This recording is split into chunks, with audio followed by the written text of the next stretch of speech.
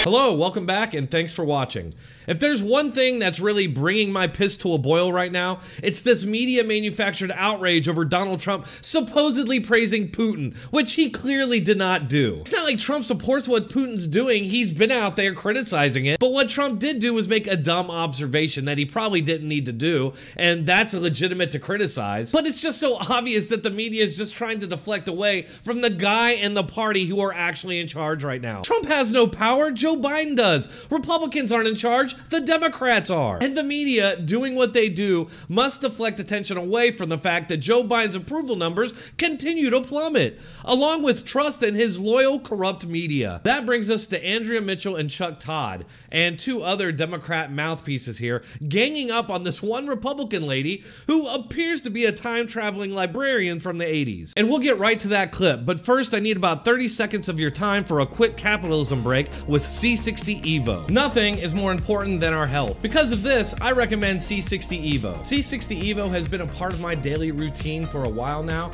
and I gotta tell you, I love the increased energy and the increased mental focus, which you may have noticed in my videos. Here's why you should at least try C60 Evo's olive oil product. It's manufactured right here in America. It's based on Nobel Prize winning chemistry, and it's supported by peer-reviewed published research, including a longevity experiment where the test subjects received the C60 Evo formula lived 90% longer than the control group. So go to my link in the description or pinned comment and take advantage of a 20% savings by going on subscription.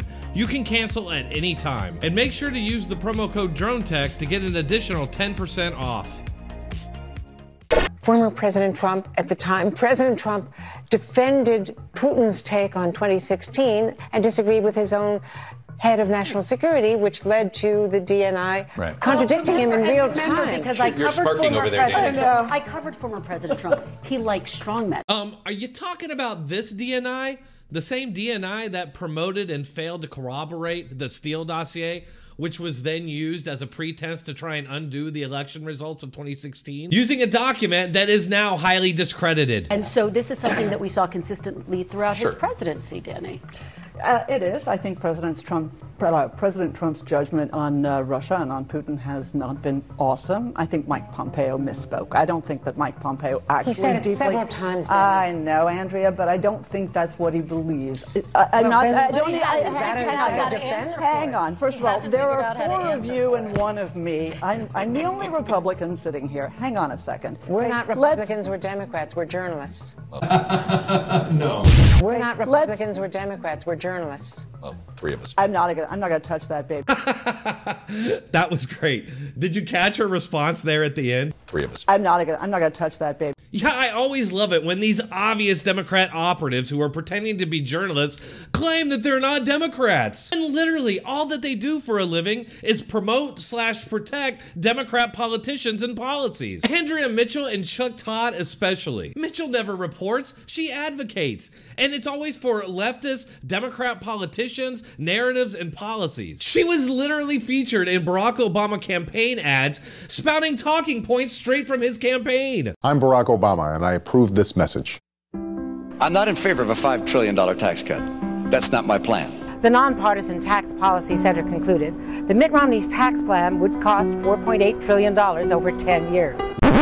Yeah, except for that claim comes straight from the Obama campaign, and the independent group she references disputes the campaign's interpretation of that study. So yeah, it's pretty obvious given her behavior over the years.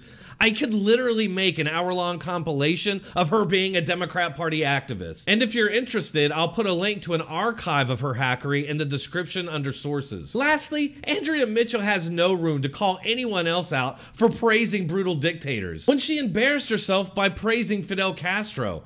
And she went even further by repeating propaganda straight from Castro's mouth. By then a declared socialist, he dramatically improved healthcare and literacy. I think he will be revered as someone who brought education and social services and medical care to all of his people. He never tolerated free elections or dissent, but gave his people better health care and education. In churches, preparations for more than a week of official mourning before a burial ceremony next Sunday. One woman overcome with grief.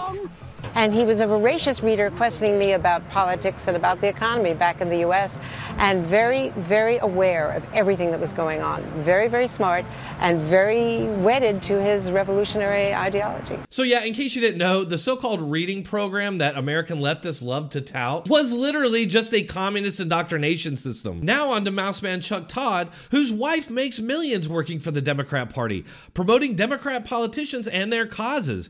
But that has nothing to do with Chuck Todd. That's not his money, it's his wife's money. And everyone knows that married couples don't share money. Chuck Todd is objective reporter who never tips his hand to show his political leanings. Started when the mainstream media dropped any pretense of being unbiased and actually chose sides during this election. This fire was started when you completely ignored, for example, our investigation of Hunter Biden. You know, no evidence of wrongdoing there, and now we find out after the election, no, there is a fair amount of evidence to the point that we have a real FBI investigation. Senator, so all right, it's I've had enough of hearing this. Listen, I've had enough of this too. It's no, the Senator, bias of the media that has created a situation where Republicans and conservatives do not trust the mainstream media, and that is what has destroyed the credibility of the media and our institutions, and really the destruction confidence of in the this election result. So I didn't start this. You have destroyed the credibility of the news media by your bias, and of course people like James Comey, Andrew McCabe, John Brennan destroyed the credibility of the FBI and our justice system as well. We have an enormous problem in this country. It's unsustainable, and the only way you solve it is with information and transparency and hearings and investigations. So it's not quackery, it's not conspiracy theory. It's what's going to be required. How about the moon landing? And obviously, this election, when you...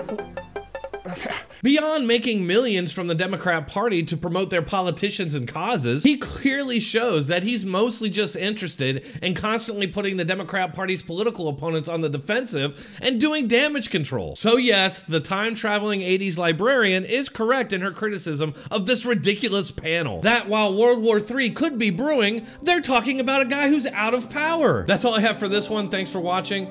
You can support this channel in any number of ways, but the quickest and easiest is to hit that like button, then leave a comment to let us all know what you think.